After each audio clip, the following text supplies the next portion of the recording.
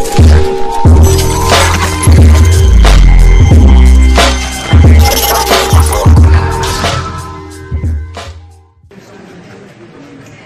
UNDP Country Director, Mr. Humanoid Robert, to introduce to us Sophia, the star of today. Let's talk about our event, Sophia. This event is about innovation for technology and innovation for public service delivery, and how artificial intelligence, robots like yourself, can help Nepal deliver better public services to its people.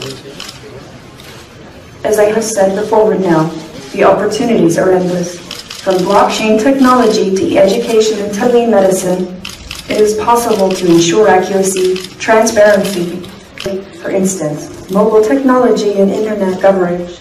So many people in Nepal have smartphones with so many apps, and so many apps are free. So there is much we can do with little cost.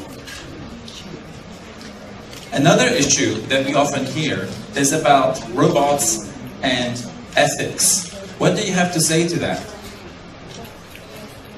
This is a human issue. Renault, you, the UN and governments, need to have laws to ensure that this does not happen, and you have to implement those laws. Ethics, women's rights, labor rights are all essential if we are to meet the Sustainable Development Goals and leave no one behind. Well, thank you very much, Sophia. This has been extremely informative for myself, and I'm sure for all of us. I'll have one more last question. It's a little bit odd for me to be speaking to you, despite all the respect I have for you, but I was wondering, what happens if, like in the Transformers movie, you go crazy, you go rogue? Is there a switch that we can action? I can assure you, no, I have not lost control nor be transformed. And you say that. Perhaps we should check with your co-workers. Renault, what can we do when you go rogue? Do you have a switch? But since you asked, have no fear, Renault, I do have a switch. Good. Well, be kind, okay? Because if I need to, I will use the switch.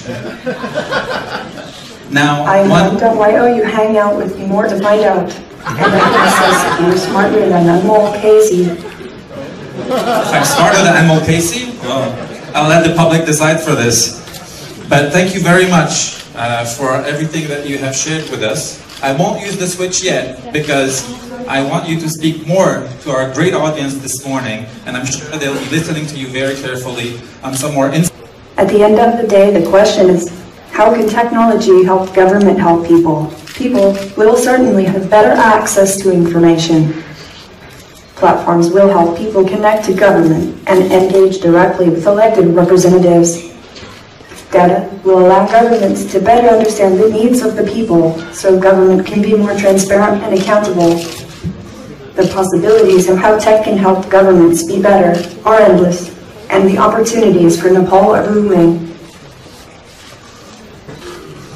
It is well known that Nepal is rich in cultural and linguistic diversity and rich in biodiversity.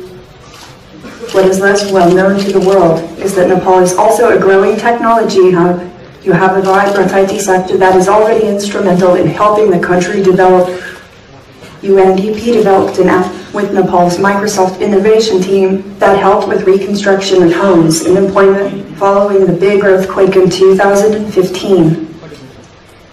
Technology and artificial intelligence can help us take big leaps in ending poverty, hunger, ensuring better health, fighting corruption, and ensuring gender equality. Machines and robots are here to make your life easier.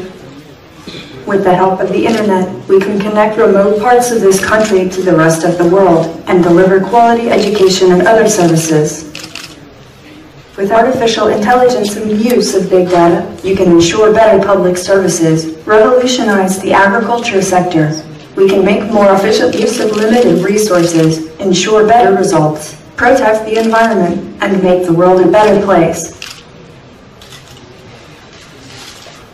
As I said earlier, the possibilities are endless. I hope this conference will help inspire and generate some brilliant ideas to help Nepal achieve its development vision and the global goals. I very much look forward to interacting with you more later today. Namaste, Nepal.